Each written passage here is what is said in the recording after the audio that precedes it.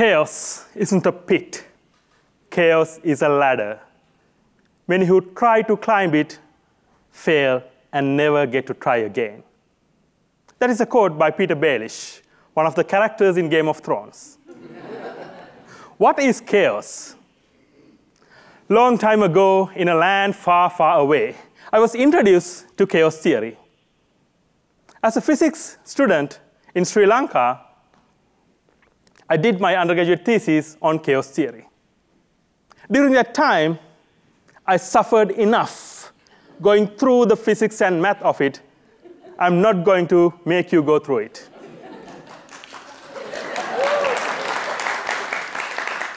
However, I want to share a few things that I learned during that time.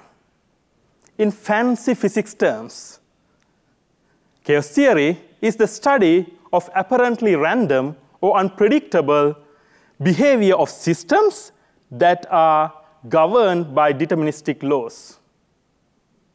Let's say chaos theory is literally chaos. Let's use pinball game as an example. If the movement of the ball is entirely governed by the laws of physics. However, the final outcome, where it will go, is unpredictable. Another term that is often discussed in chaos theory is the butterfly effect, which suggests that the flap of a butterfly's wings, say in Milledgeville, can create a tornado in Sri Lanka.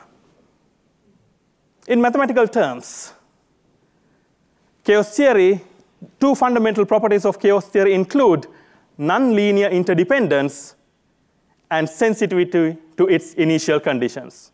Oops, there I go into my physics speak again. Rather than discussing the physics and math of chaos theory, I want to share with you, show these as common ideas that we use in our daily lives.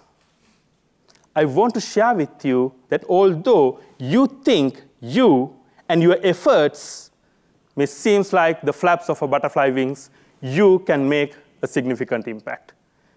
Although you are 1 in 8 billion, you and your efforts can make a difference.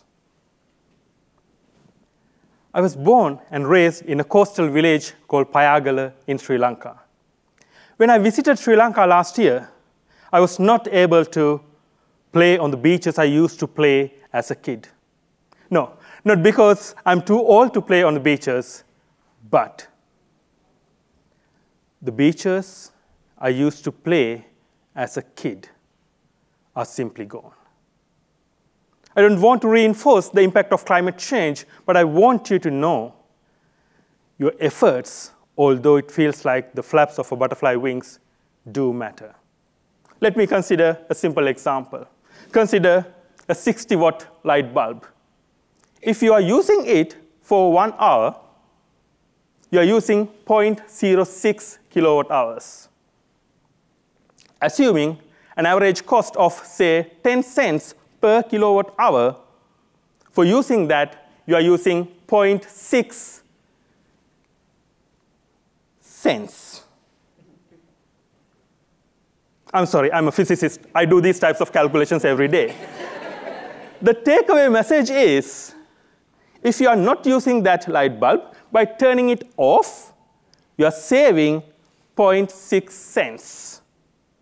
When you look at that number, 0.6 cents, it just feels like the flaps of a butterfly wing.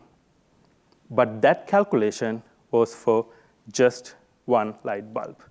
If the light fixture has many bulbs, and if you are turning it on for days, months, and years, then the savings become significant. You have heard anecdotal numbers in terms of savings in terms of dollar amount, or in terms of making an impact in environment by reducing the carbon dioxide emissions and other greenhouse gases. I want to take that one step further. Remember chaos theory? It is sensitive to its initial conditions. If you have kids, as soon as they reach the height that they'll be able to turn on and off light switches, teach them to turn off the lights when they are not in use. When they reach that height, probably by the age 3 or 4, they may not be able to understand what climate change is or what greenhouse gases are. But you create a habit that in long term have a significant impact. Let's consider the same example. If your kids turn off the lights, say in their playroom, for 3 hours per day, for 5 more years until they start learning about sustainability or climate change, you have already saved $30 in terms of dollar amount. You have saved 120 grams of carbon dioxide emissions. But again, if you look at that number, $30 and 120 grams of carbon dioxide emission, it may look like the flaps of the butterfly's wings. But remember, that calculation was for just one household. If we teach our kids at a very young age, they start doing these things by habit. When you turn off a light, when you're leaving the room, you just turn off the light, not thinking about dollar savings, not thinking about carbon dioxide emissions. We may have to repeat, turn that unused light off, turn that unused light off, turn that unused light off 1,000 times before they pick it up as a habit. It's fair. Those of you who had kids know that they made us listen to nursery rhymes over and over and over again. Remember, in chaos theory, it is sensitive to its initial conditions. Newborn babies are like blank pages of the books. It is us who help them to write at least the first few pages in their books. Knowing chaos theory, knowing how it is important to create the initial conditions, knowing that chaos theory is sensitive to its initial conditions, there's something I thought of about myself. I have a 4-year-old son. I want to create the best initial environment he can or he could so that he can thrive. Knowing physics, knowing chaos theory, I know how important it is to have that best initial conditions. And I want to leave the earth, this world, a better place than I found it for him. I taught my son the nursery rhyme, Jack and Jill went up the hill to fetch a pail of water. I want my son to teach the same nursery rhyme to his children. Not the nursery rhyme, Jack and Jill went up the hill to fetch a pail of water, but there was none. Extreme weather due to climate change has caused a drought. I don't lie. There were times I felt helpless. Knowing physics, knowing how things work, that fear compounded. Luckily, chaos theory reminded me that my efforts, even my individual efforts, can make a difference. I want you to know the same. I worked with my students at Georgia College and State University and hosted renewable energy workshops for local area elementary school students.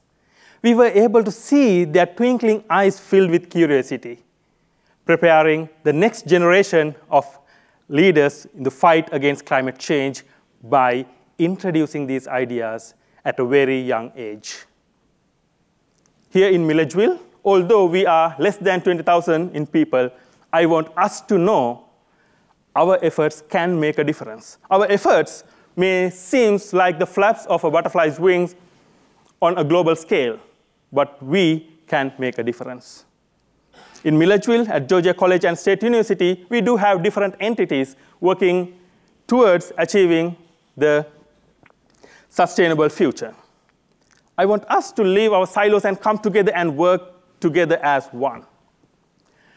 Knowing that the flaps of the butterfly's wings that we can have in Milledgeville can create a tornado on the other parts of the world, say in Sri Lanka, and vice versa.